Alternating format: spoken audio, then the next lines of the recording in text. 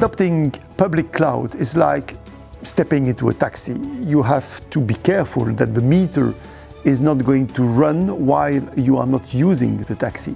En utilisant une application de courtage, elle vous permettra de faire une simulation de coût lorsque vous aurez porté votre application dans les différentes plateformes de destination.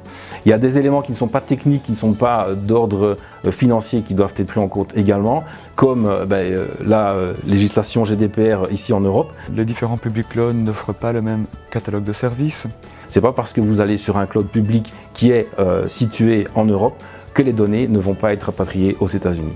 Et finalement, il y a l'aspect compétence de vos équipes qui vous permettra de choisir entre l'un ou l'autre service que NRB est capable de vous offrir.